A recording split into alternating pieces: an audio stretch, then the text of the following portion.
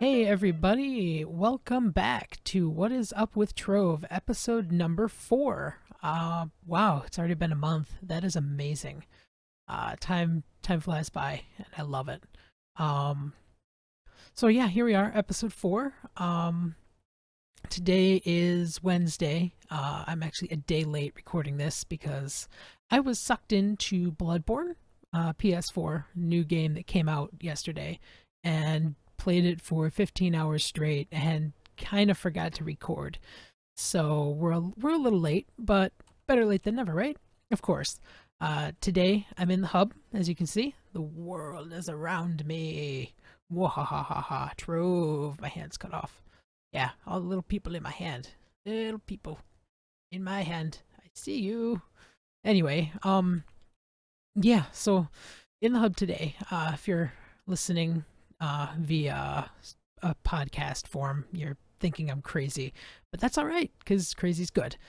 So I'm going to start off. Well, what I've been doing in Trove this week is running lots and lots of dungeons. Originally, we thought that the patch ships and fish and ships was going to be out this week, but they delayed it due to some unforeseen bugs or something like that, and so it was actually pushed to next week. Um, but we can go into that a little bit later in terms of what that patch was supposed to give us. And next week, of course, when we actually have the patch, I'll cover that a lot more. But this week I hit mastery level 46. So yay for that. Got a regal chair and it's gold and I love it. It's awesome. It actually caused me to change my whole look on my character to a gold-plated character.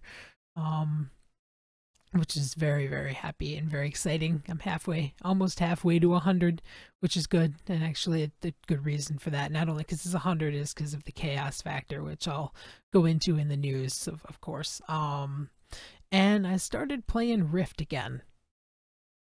Yeah, Rift. I jumped back in there. Me and Bubbles took the leap together, and it's changed a lot. So we'll see how that goes and how long it lasts. But for now, it's a lot of fun. It's new and exciting. So a new MMO. Take a break from World of Warcraft and play some Rift. Yeah. So this week we had our patch, and wasn't the patch we were looking for or excited about, but content is content, and that's good. So in game news this week, well, actually last week, they buffed Samantha, and I'd mentioned that they were gonna increase Samantha's stats. So they changed it. Previously, it was just 13 superstition, and superstition, as we all know, is a weird unknown stat. We're not exactly sure what it does, but so previously it gave 13 superstition. This week, last week, when they increased Samantha's stats, he or she now gives 13 superstition, 3 jump, and a 2.2% life per hit gain. So if you're into damage on hit, then that's one of the pets for you. They actually buffed it up to be on par with the other cat pets, and so that's good. And I really hope that they go back through the other pets, like the pets for being in the beta and the alpha, as well as a couple other store pets that have come out before the pets were buffed, and maybe increase them a little bit. Not just Samantha, but the other pets, and make them a little bit more useful. Because right now, I'd rather have my Berserker out because it gives me a higher % damage increase than having something else out, like I think Quibsley, or I lost off the top of my head what some of the other starter pets, like the Raptor and all those other little pets. Hopefully those get buffed up a bit. But yeah, so that was last week. This week, however, the patch was the ship and deep water preview. So they're actually giving us a little preview this week for the fish and ships update that's coming next week. It contained the tab for the ships and the fishing rods for next week. But the main important thing about this patch is that they gave the Power Pack purchasers, the PPP, Power Pack purchasers, say that 3 times fast. And anyway, they gave them a preview of the of the ships update.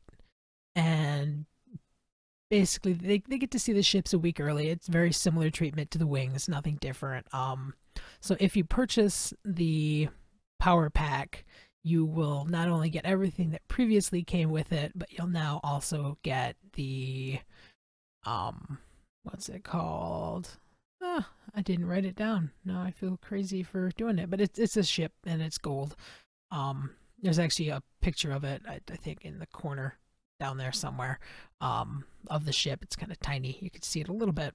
But they got that, and they also added a ship for the rank 70 mastery level.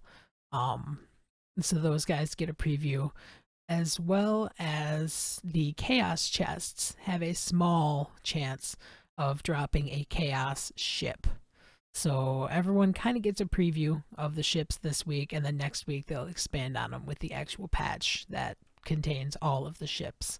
And also, I think, don't quote me on this, but I believe you can get a ship from the starter hub as well, but I have yet to find that. So, what else do we got here this week? In the store news, you can finally buy the Bone Knight and the Elysian Guard skins that were in the Chaos chest last week. Those are, I think, 1,250 credits each. So you have to pay to get those, but they look pretty nice, and I'm kind of a bit impressed by them. And I think those also come with a set of weapons to go with the skin, but that might just be the previous set for the archer that came out a couple weeks ago. But I think that these guys come with a set of weapons and a helm to go with the armor set as well. So that's kind of cool. You get 3 things for your $1. The chaos chests this week were randomized. Again, they're doing that every week. And this week, the things to look out for in the chaos chest are, as I mentioned earlier, the chaos ship, which is an early preview, as well as, and they said, a magical pet and a bouncy bug. Now, I'm not sure what the magical pet is, but I'm pretty sure the bouncy bug is a reference to Rift's, or no, I'm sorry, that's Defiance. Defiance's hell bug creature, I guess. Creature pet. It's like a reference to Defiance, and it's like a spider kind of weird bug. There's also a rift in Rift for hell bugs, but I have a feeling that that's what that's going to be, is like the awesome ball, but in the form of a hell bug. So that's exciting. So the other very important thing that they added this week in their patch is something that they like to call Chaos Factor. Now, Chaos Factor is their version of loyalty points. It's not fully 100% live yet, but the rewards are there, and you can actually see them, I think, on the site somewhere. If I find that out, I'll put it in the show notes. But basically what Chaos Factor is you earn these points to gain Chaos Factor, and it's roughly 1,000 points to gain 1 Chaos Factor. Now, you're probably asking yourself, what? Oh, I'm sorry that I said Chaos Factor. 1,000 points to get. See, this is so kind of confusing to word here. 1,000 loyalty points is 1 chaos point. So roughly 1 loyalty point is $1 spent on Trove. There we go. I think I got that right that time. Really hope I did. It's kind of confusing, and once it's 100% live, I'm sure we'll get a more clear understanding of how these loyalty points and chaos factors and chaos points work. But you're probably asking yourself, what are the chaos points for? Well, they added in the ability to, along with your daily Trove login rewards, which are your 500 credits right now, or 500 coins right now for logging in and doing dungeons. Along with that, for every chaos point you have, you will receive 1 chaos chest every day. And that's every day. That does not expire. So from here on, well, from Tuesday on forward, if you've spent $1,000 on Trove, you will receive 1 chaos chest every day.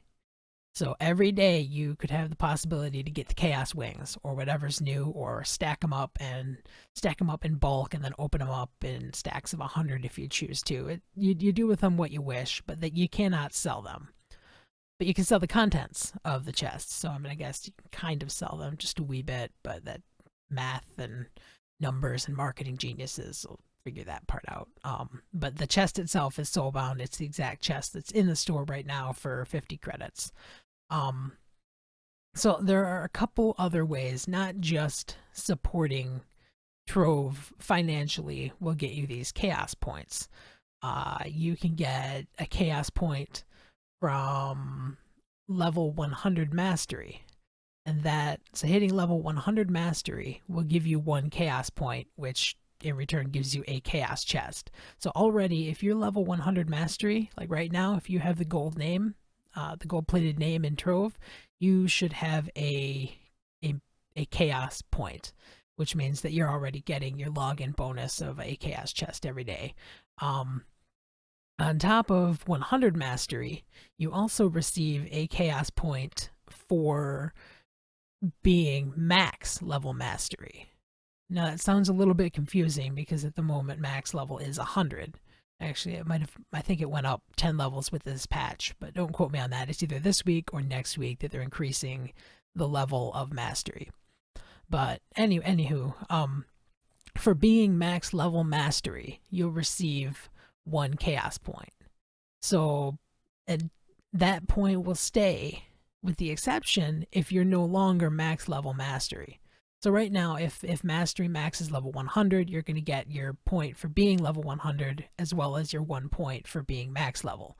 However, if next week they change the mastery level to 110, you're going to lose that 1 mastery point because you're no longer capped, and you're going to have to cap out your mastery to get that point back.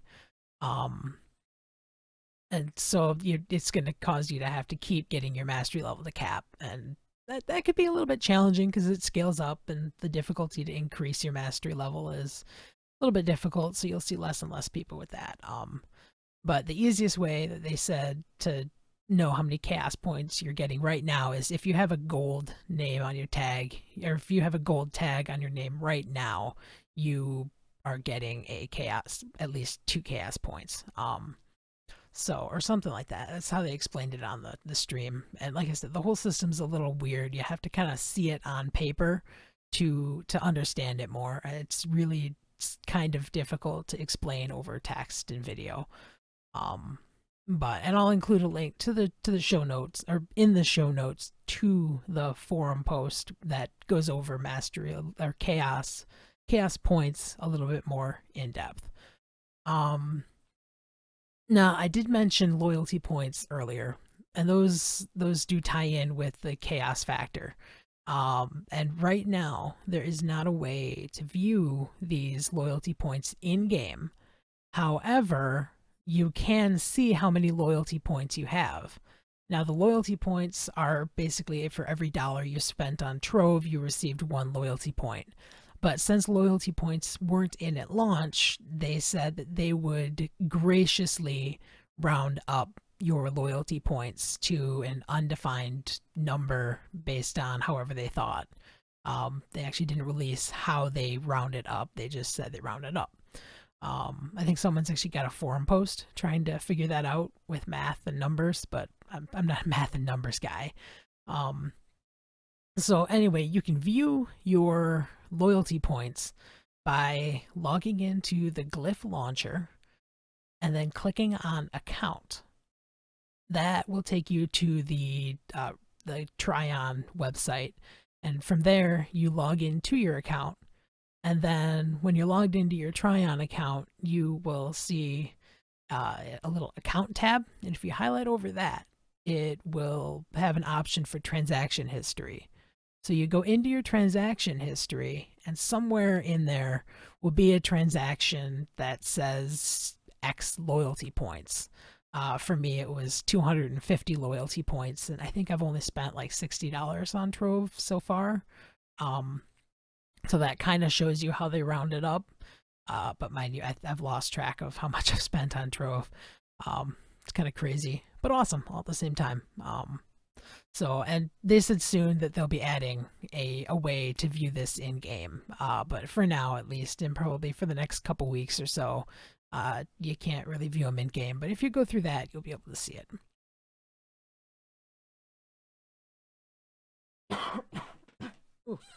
Excuse me, I think my microphone picked that up. I'm sorry, I should have muted my mic. So that's pretty much everything in the news for this week. Like I said, you can go to the forums or you can check the show notes, and there'll be a link there to the forum post going more in depth about the show notes. I know there were some hot fixes, or not some hot fixes, but some class minor modifications and some bug fixes, and some more items were added. So all that exciting mumbo jumbo, I guess. Sure, we'll call it exciting mumbo jumbo. So this week I kind of want to, because I was expecting to be able to talk about the new patch, the Fish and Ships update, but like I said, they didn't come out with that this week. So this week's discussion, we're going to talk about patch preparation. So because this is coming out on Wednesday, maybe Thursday, it really just depends on how I'm feeling after the episode and how late it is. But it's at least Thursday by the time you're listening to this, and you have Thursday, Friday, Saturday, Sunday, Monday, technically Tuesday, 5 days to prepare for the patch. 4. Yeah, because you can't really count Tuesday, because Tuesday is the launch of the patch. So at least 4 days to prepare. So there's a couple things that you might want to do. One of the things coming out in the Fish and Ships update is the new pirate class. Now, as you know, the classes do cost money or coins, depending on your forte, however you want to get the class. So you may have already been saving up, but it would be wise to save up now, because save up your coins that you earn every day for logging in.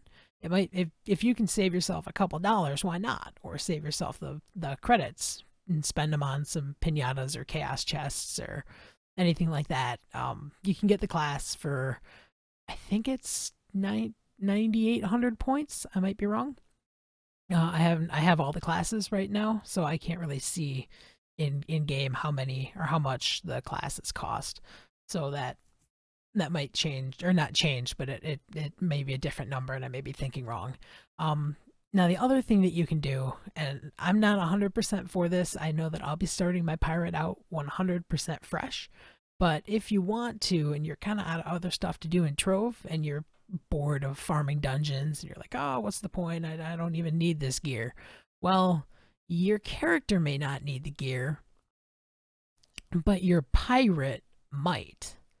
So I watched the stream, I think it was last Friday or Saturday, and they showed off a little bit of the pirate class, and from that I was kind of able to think a little bit about what stats the pirate may want. I did one of the mechanics of the pirate, and next week we can go over all of the pirate's mechanics and discuss more in depth when we actually have the pirate class in our hands and we can play with it and craft what numbers we want. But just based off of the stream, one of the pirate's abilities is he throws out a cannon that's manned by a parrot. He's adorable. But he also taunts the target, or taunts enemies to him, to keep him away from the pirate. And I'm wondering, and I tweeted at Trove Game, and they didn't get back to me, so I'm not certain on this. but I'm thinking that maybe he might not, just depending on how it works out. There are two ways that you can go with the stats for the pirate. If the parrot's durability, we're gonna say the parrot's durability is a set number, then I'm gonna guess that you're probably gonna want to go with magic damage, attack speed, and energy regeneration for your stats. But however, if the parrot's health will scale with your health, then you'll want to stack health over energy regeneration. So it really all just depends on how the class goes. And like I said, you can't really take my word for how the stats are going to work out, because I've never played the class before. I just have the stream to go off of what I'm basing these thoughts off of. So the other thing that you can do to prepare for the patch next week is to save your gear or farm up your gear now and get it up to Forge level 25 for your pirate. So when he hits level 10, you can just throw on that gear and be ready for whatever Uber you see fit. Yeah, so that's pretty much it, other than wait in anticipation for the patch. I'm very excited. I personally can't wait for the pirate class. He sounds very, very unique. And so it's going to be interesting to see how this class fits in with the other classes in Trove. And I know that next week also with the patch, me and Bubbles, if you don't know who Bubbles is or didn't listen to the podcast last week, he's a really good friend of mine. And we're going to be trying to do a Let's Play series of us leveling up our pirates together in Trove. So look forward to that next week, and we'll see how that goes.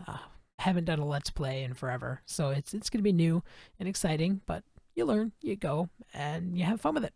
That's the main important thing. I might even hit the go live button with it. We'll see. We'll see how it works out. Yeah, that's pretty much it for patch preparation. The good old, good old patch preparation. Now, last week we didn't do a mod review because I didn't get a chance to talk to the mod creator about featuring the mod in this podcast. However, they got back to me like a day or two after the podcast was out and said it was perfectly fine and awesome that I was willing to review their mod. So I actually went ahead and recorded the video of the review and put that live on YouTube as a separate video. So I'll put a link to that in the show notes, and you guys can go over there and check that out as well. But for you audio listeners, and for everybody really, just to bring it up in the podcast, is that the mod is created by Slight Mishap, and it replaces the Samantha pet with a fox. The fox's name, when I talked to Slight Mishap, was they were thinking about calling it Kurama, which is based off of an anime character in the show Naruto. Which is it's a neat name. I can see that being in game, but you really, to get the full effect of this pet, you really just need to check it out either in game or check out the review video. It's just this adorable little fox, and he burrowed his way into my heart. I love him. He's adorable, and so definitely check that out and hype up that mod. Really, really good quality work went into the pet, and it's impressive. So shout outs to Slight Mishap for creating the mod, and check it out. There's also going to be a link in the show notes as well for where you can find that and get any information on it as well.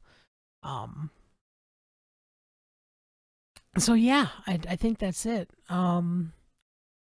Did I say that I had the intro in front of the show? I don't remember. But yeah, there was the intro. If I didn't say it, I'll say it a second time, I guess, just to be sure. The intro in front of the show, the music was found and created by a website. right there. Was created by bensound.com, which is a royalty-free music website, and I recommend anybody check it out who's looking for music for their YouTube channel. Really good not sounders, but music. Full-fledged 2-3 minute songs, and he is graciously letting anybody use his music, providing they just give him credit and a link to his website. So I greatly appreciate him for allowing me to use the music. And there's also a link in the YouTube show notes and the show notes to the video for where you can find out more information on that. You can find me on Twitter at Alan91330. I'm a big Twitter fan. I love tweeting. I tweet at least once a day. It's almost an addiction. Maybe I should go to rehab for Twitter. It's kind of scary sometimes. Not really. I'm kidding. And you can find me in-game if you want to run some Ubers or some Shadow Dungeons or whatever. If I'm on, hit me up. It's Tiny. Tiny. Easy name. Simple. Favorite name. I love it. It's original too. If you have any comments, questions, concerns, or issues with the show, please let me know. I want to make this podcast as good as I possibly can, and if you feel you can help me out in any way, please feel free to either hit me up on Reddit. Alan91330 is my Reddit name. If you want to email about the show, feel free to email the show at whatsupwithtrove@gmail.com. And you can view the show notes to the show at whatsupwithtrove.blogspot.com. Now, one other thing is, and this will probably be the last thing that I go over here, is 2 weeks ago, I submitted an application to SoundHound. A gracious Reddit user actually showed me SoundHound. Gracious, or not SoundHound. I keep saying that. It's SoundCloud. Sorry. SoundCloud showed me SoundCloud, and that's what I've been using to get the podcast on the air. 2 weeks ago, I had submitted an application to be considered for the SoundCloud podcaster community, I guess, beta, and they accepted me for that. Yay! Excitement! Woo! Oop, hit my mic there. Whoops, right there. There we go. Anyway, they accepted me for that, and that gives me access to an RSS feed. Now, what that gives me is the ability to put my show on iTunes and Stitcher and any other podcast station that takes... Oh, hello there. Oop, hello. How are you? Hi. That giant cookie fint jumped on my head. That was weird. Derailed the show. Yeah. So anyway, what that RSS feed gives me is the ability to put the show on iTunes and Stitcher. Now, I've already gotten the show on Stitcher. Stitcher is a podcast application, and you can view it in the internet, or you can download it on your smartphone, take it everywhere. It's kind of like SoundCloud, but it's a full-on application. So you can find the show. This is kind of exciting. I hear people say it on their podcasts all the time, but make sure if you listen on Stitcher or iTunes to thumbs up the podcast. It tells me that people are liking what I'm doing, as well as shows me that people are interested, as well as keep up the Reddit comments and the Trove forum comments as well. I keep a forum post on there of the episodes when they come out live, and all the feedback really does help, and any feedback at all, just it keeps me going and shows me that people are actually listening, and it's a big motivator to see, even if it's a great job, smiley face, or hashtag Trove, whatever. It gets me every time, puts a big smile on my face. I love you guys, and I'm glad that you guys are listening. So thank you so much for that. And excuse me, just making sure I covered everything. I've got my iPad in the corner with my show notes here. Yeah, so that's pretty much it. Yeah, I think that's it. I'm gonna close out the show. I'm not sure. I need a closer now. I've got an opener. Now I need a closer. So I guess I'll see you guys next week. Yeah, I got it all. Yeah. Ooh.